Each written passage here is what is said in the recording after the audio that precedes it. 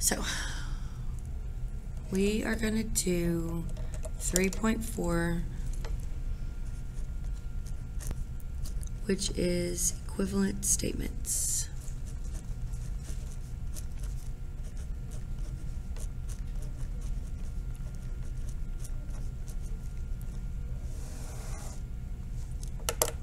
Okay, so equivalent should kind of remind you of the word equal because they are equivalent to each other. They are synonyms.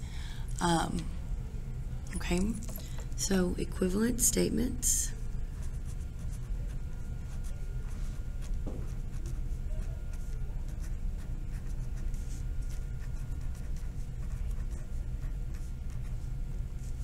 So we symbolize.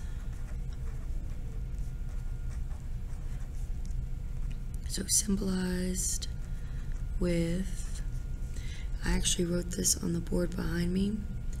It is going to be very similar to your biconditional arrow with the two sides, so 2 points. We actually have like an equal sign in between them. Okay, so this symbol would be a symbol that we use, or we could use an equal sign with 3 horizontal bars. Okay, and these are used when both statements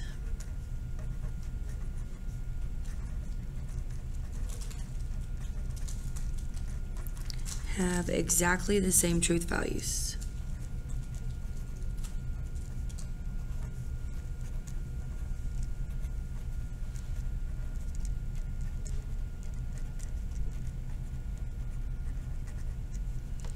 Okay, so these are also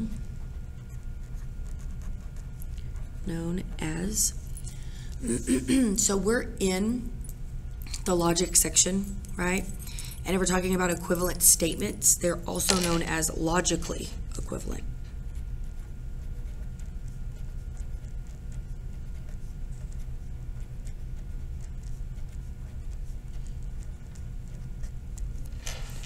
Okay, so after we define something, we always do an example.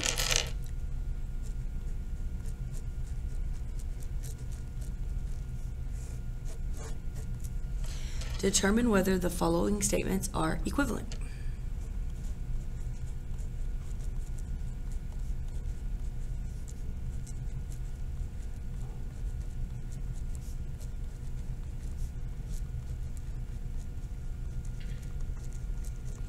Determine whether the following statements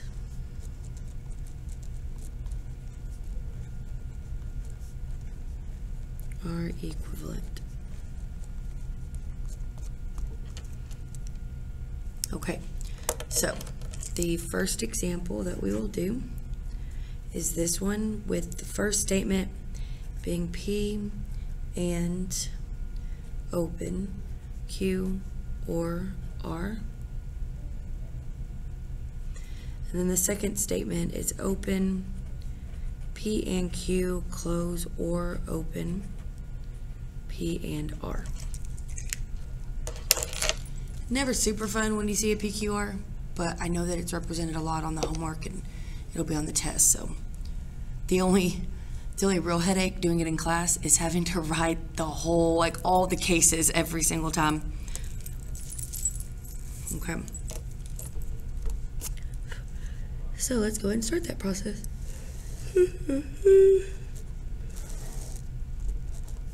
This should be like the back of your hand right now.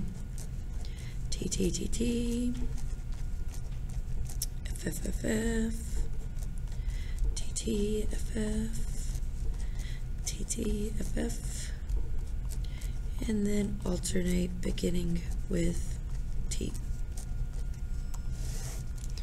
Alright, so I'm going to write the first statement down, which was P and open Q or R, close. Then I'm going to divide with a column, or so it creates 2 columns separating them. The other statement is open P and Q, close, or open P and R, close. I noticed parentheses all over the place. I'm going to start with the first statement that I have here. Obviously start in my parentheses. This is just a simple operation, nothing's being negated. Go ahead and indicate that this is the first thing I work on. It is an or statement. Or is this or that. And what I'm looking at is the P or Q. So if you start here, is this or this true? Yes. This or this? Yes. Yes. No. Yes. Yes. Yes. No. Again, y'all, if something's not being negated, like, you don't really have to mark it down. In this instance, the reason why you don't have to is because they're both not being negated. So you can just look here. Okay, and then the second thing I would do, you could either notice that I'm going to look at the conjunction of the first column with the fourth column, and you don't have to copy this again. But I kind of like to, because it just, I think, keeps things nicer and neater. Last column, which would be the answer column to the first statement, is to take the conjunction between my P and the Q or R. So that's that right there. If I do the conjunction of those, it's this and that. So they both need to be and in order to get your true. So if I look here, is this and this true? Yes, yes, yes, no, no, no, no, no. It looks as if I have 3 T's and then 5 F's. And that's the answer column for the first statement. If it's asking me to see if things are logically equivalent, which it is, I need to do the work here. The answer column, if it matches this one, it would be telling me that if you did truth tables, which, I mean, I'm saying if we're doing it, right? If we have these and it has logical equivalence, it's saying if you do the truth tables, are their answer columns the same, right? So if we get T, T, T, F, F, F, F right here, both of these statements, even though they don't look alike, will be equivalent to each other, okay? And it's just because there's a whole bunch of different things that you can do within a compound statement. But logically, they could be equal, you know? So let's do that. Nothing's being negated.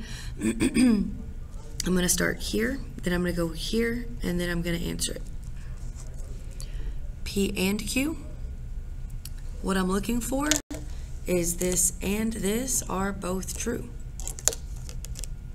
That's why I said bring extra things if you need to. If you're working on something, I covered up everything except for where I'm looking. Okay, it kind of helps. This and this, right? You start at case 1.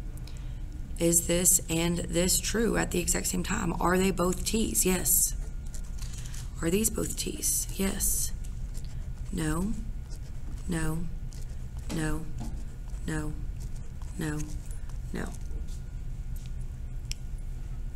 I kind of just counted on, made sure I had 8. Sometimes I'll list more on accident. P and R. Now I don't want my Q, but I do want my R. Okay? P and R. And is both being true at the same time. Is this and this true?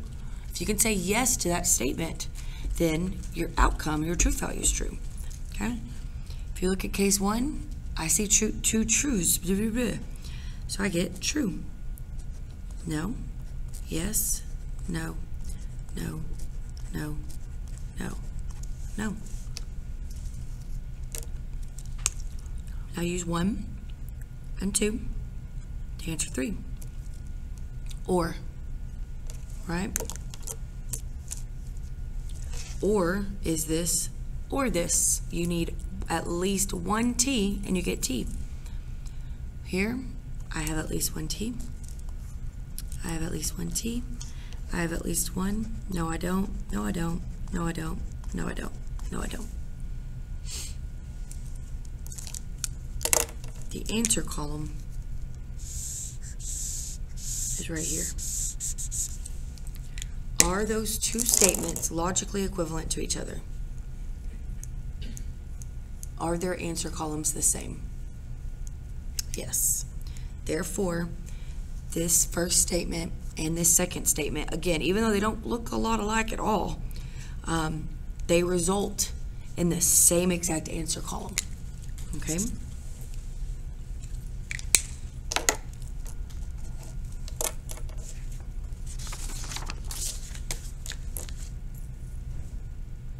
Okay.